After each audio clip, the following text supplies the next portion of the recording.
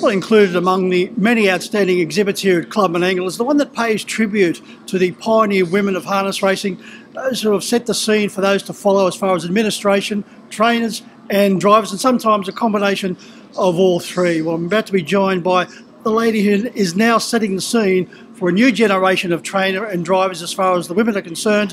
Victoria's leading trainer, one of Australia's greats, Emma Stewart. Well, Emma, it's great to catch up with you on Group 1 night here at Club Menangle. As I mentioned, all these wonderful ladies before you have inspired new generations. With your position in harness racing, the success you've had, you are now inspiring another generation. Yeah, I hope so. You know, it's a great sport to be involved in, and it's I've never had an issue battling up against the men. You know, everything's I've been treated fairly, and everything is treated as equals. So I've never had an issue there, and it's a great sport for women to get involved in. On that particular subject, Emma, the fact that now on the eastern side of Australia, Queensland, we have Chantel Turpin doing wonderful things. Here at Club Menangle, Belinda McCarthy, Kerry-Ann Morris, Amanda Turnbull, Victoria, along with yourself, there's Julie Douglas, of course, Kate Gath, Jodie Quinlan, the list goes on. Yeah, it does. You know, when you go through the names, there's a lot of females excelling in the sport, and I think that just goes to show you how even the sport is, and how great a sport it is to get involved in if you're a woman. Emma, how did you get involved in harness racing, and who inspired you?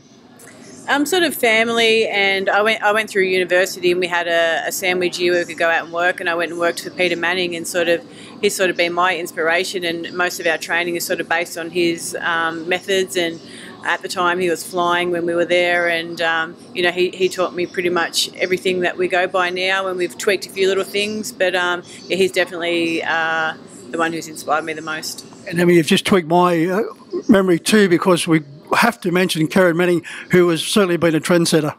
Yeah, for sure. You know, she's been a great driver, you know, through the years, and she's always been an inspiration to female drivers, so she does a terrific job. Emma, when we speak of some of the power players that have gone before you in harness racing, we speak of Bob and Vin Knight, of course, more recently Mark Purden, Natalie Rasmussen. These days we talk about Emma Stewart and Clayton Tonkin. Yeah, to be mentioned in the ranks of those guys, you know, it's pretty phenomenal, and you know, we have huge respect for Mark and Natalie. You know, they do a super job, so we're always vying to be competitive against them. Emma, there seems to be an endless production line of wonderful horses coming from the stable. How many horses do you have in work at any one particular time, and the training routine?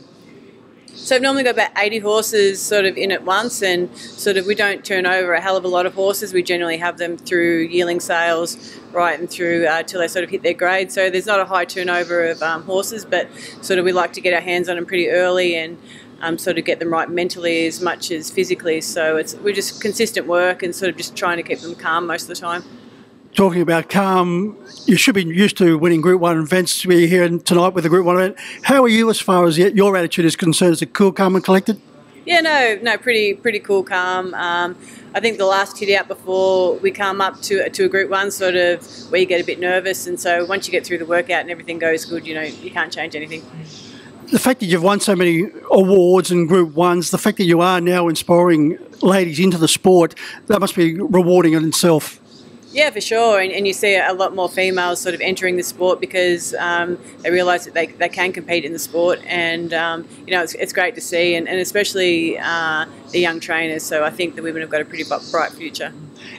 Emma, as far as you and Clayton are concerned, you train the best horses going around these days. You also look to occupy the sulky with the best drivers going around, of course, the late, great Gavin Lang, to name one, Chris Alford, Greg Sugars, Kate Gath, as the list goes on, Jodie Quinlan. These days you have Nathan Jack and Mark Pitt both back from an enforced layoff, driving superbly, so you train the best and you want the best handling of the reins.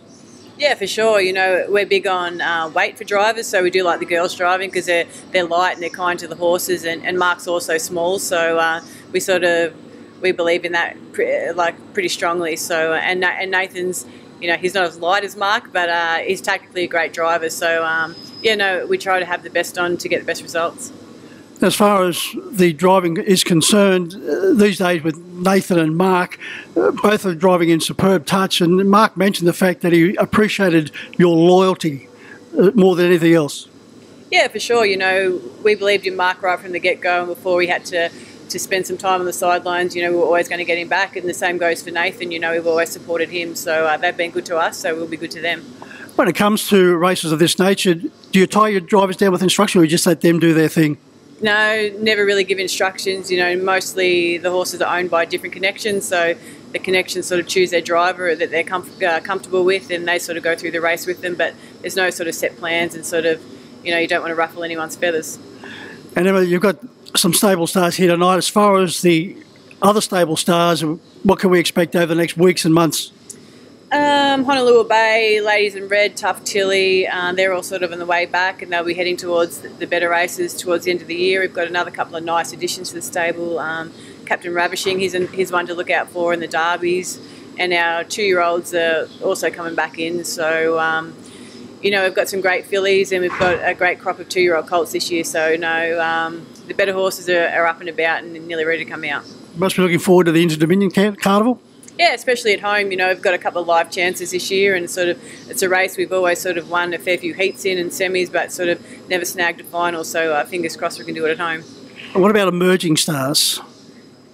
Oh, it's hard to tell, really. I think the best 2-year-old colt I've got is a colt called the Lost Storm. He's only had one start for one win, and you'll see him run through the Vic Sires and the Breeders' Crown. So he's definitely one to keep an eye out for. What about interest outside of harness racing? Do you have time? No, don't have time at all. So, no, it's horses sort of 24/7, and I think if you're going to sort of try to be the best, you have to sort of focus solely on that. So, not many interests outside that. And Emma, you're here with your lovely daughter Willow. And Willow, are you going to be a harness racing trainer like Mum? Yes. You must be very proud of what Mum does. Yeah. How old are you, Emma? 7. And what school do you go to? Pleasant Street Primary School. Do you like school? Yeah. You'll be good at school, and then you can help Mum. I hope to see you in a few years' time. Hey, training winners, just like Mum. Well, Emma, great to catch up with you. Congratulations on what the success you've had in harness racing, and look forward to you inspiring more ladies into the sport. No worries at all. Thank you very much.